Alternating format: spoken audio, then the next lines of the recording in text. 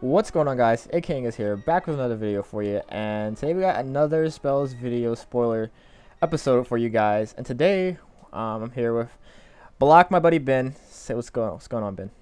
Hey, what's up, Angus? And we're gonna show off some new astral spells for you guys. And yeah, let's get started. All right, so you have one on your wizard. Show them what that spell is. All right, we have brace. Minus 20% to incoming spells for 4 rounds.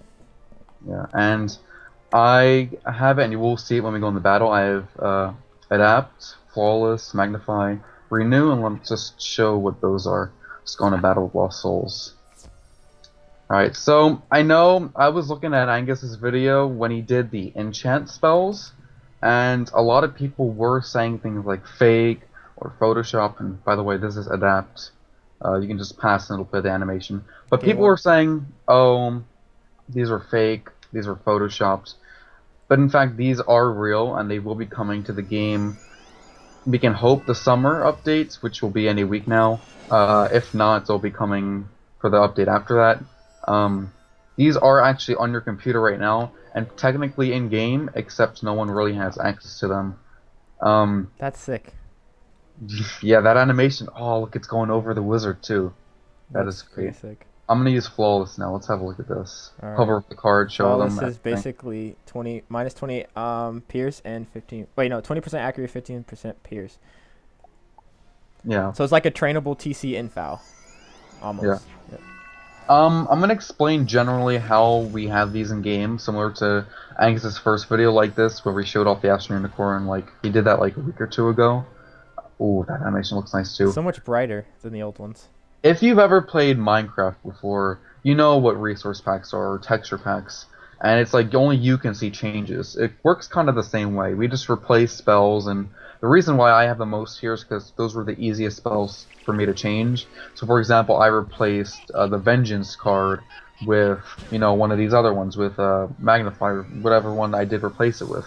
And I know Angus doesn't have that trained, so you know I have it trained. I decided, okay, that's an easy one for me to do. I'll just replace it. So if you were standing in game right now, you would just see me use a Vengeance instead of using what I just did. It works as simple as that.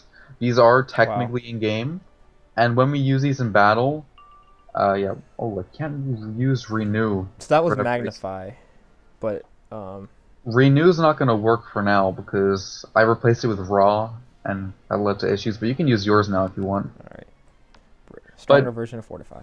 These spells do not have effects in game, so although it might say, oh, these are the stats, so-and-so, whatever, they don't actually take place. So if I'm using the Adapt, which is gain 1 power pip per rank 6 plus incoming spells, I replace Vengeance with that. So on your screen it'll show Vengeance, and it'll have the same effect as Vengeance.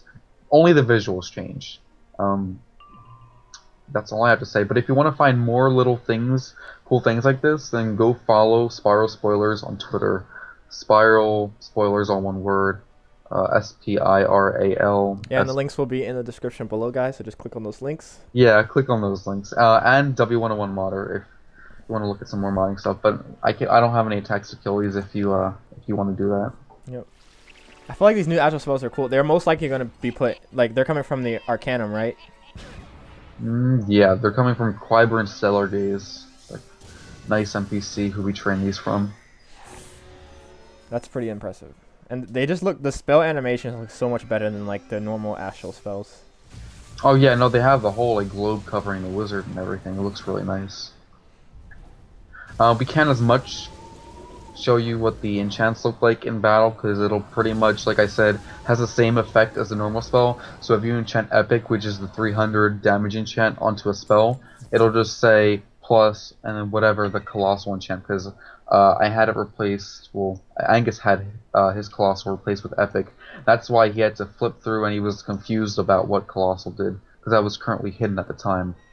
In addition, Angus, if you want to open your deck, people were saying, well, the button at the right, the red and yellow ones that shows how many spells are in your deck, that wasn't lit up, and people thought it was Photoshop because of that.